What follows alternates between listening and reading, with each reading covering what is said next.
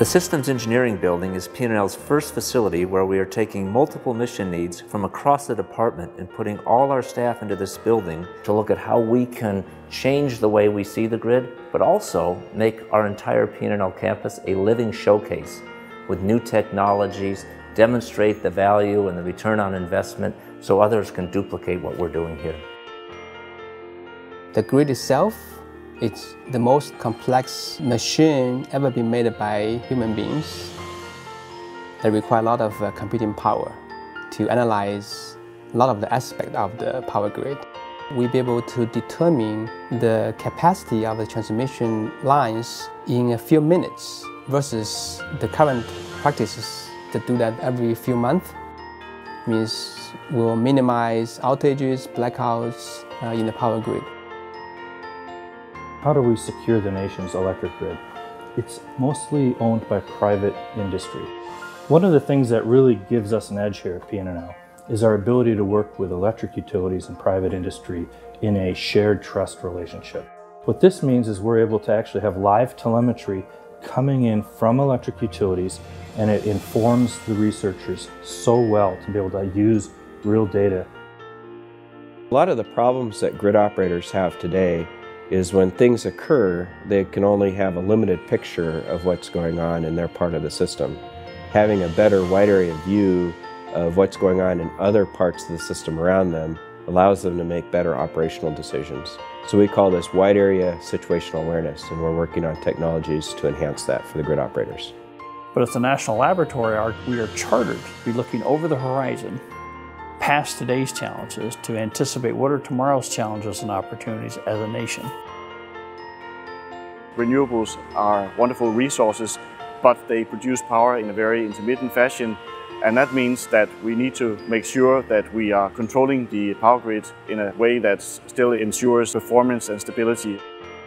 When we look at distributed energy resources, say battery storage for example, one of the questions is, when should I charge? When should I discharge? When should I just sit there and do nothing? And to do that, you need information about both the state of the electric power system, the state of the battery system, and the economics of the electric power system. We believe that the future of the system will look very much like the transactive control and coordination concept that PNNL first developed and piloted with Bonneville Power Administration. Incentive signals or price signals will move throughout all of the grid, asking for different devices and systems to take actions. We are providing part of the tools that will enable us to a transition for the power grid from a traditional operation where all the controls were done on the generation side, so controlling a few thousands of generation nodes, to controlling also the load side, where we have hundreds of millions of end-user devices, each producing data every second. So the real key of making this happen is that it's got to be seamless and automatic. Individual people are not going to spend their day saying, how can I help the grid out? It's going to have to be done in the machines, in the buildings. They have to be smart enough to understand how to react and respond and earn incentives in the process.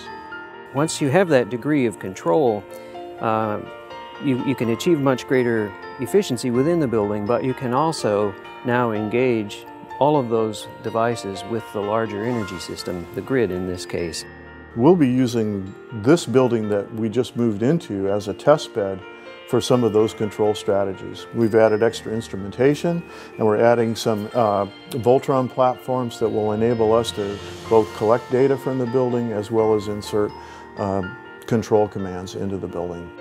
Really fundamentally what we at PNNL have done the last 30 years and what we're doing now and going forward into the future is looking at how to measure the grid in real time, how to pull all that data in and turn that data into useful information that utility operators and others can use to optimize and then ultimately control the real-time operations of the grid end to end.